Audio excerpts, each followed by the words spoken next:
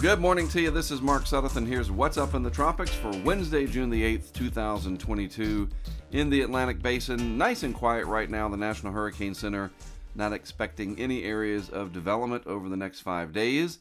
However, the same cannot be said for the southeastern Pacific, where we have an area of medium chance for development, the area in orange there.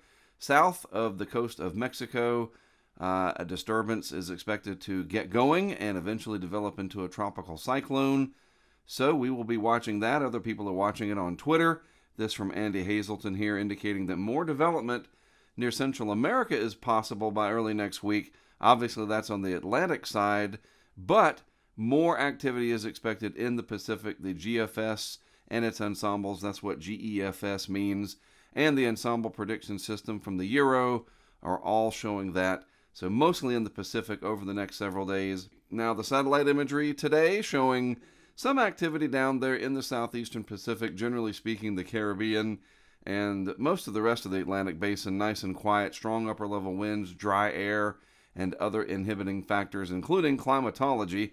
It's just not supposed to be very busy in the month of June, and I don't see it being busy over the next 5 days, maybe week to a week out. We'll see, though. All right, so here's the area that we will be watching for. Nothing there yet, but the vorticity will start to increase, and we will watch this area just to the south of Mexico and see what happens over the coming days. Again, the Atlantic Basin, pretty dominated by dry, mid-level air, Saharan air, dusty air. That's what all that orange and red, and even some pinks in there. In the Gulf of Mexico, that's not Saharan air necessarily. It's dry continental air coming off of Texas. I guess you could call it the Texas air layer if you want to. But yeah, there's a lot of dry air around. And again, this is typical for this time of the hurricane season. That takes a while to get mixed out. And by the time we get to August, there will be less of that. It'll retreat more to the north. And things should start to get very busy, as we would expect, at least climatologically speaking. August is when things ramp up.